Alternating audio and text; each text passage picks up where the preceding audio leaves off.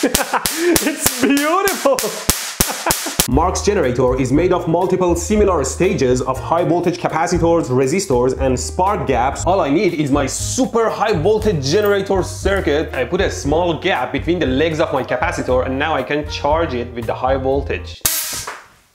A low resistance arc jumps across the, say, first spark gap, shorting these 2 points, putting these 2 capacitors in series. Triggers all the other spark gaps. All of a sudden, you have a huge sum of voltage that can arc across a much longer distance to ground.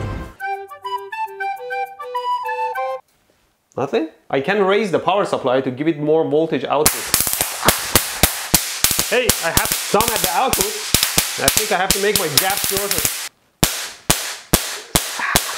Externally, I can trigger the circuit. Say with my screwdriver, I can short the first gap.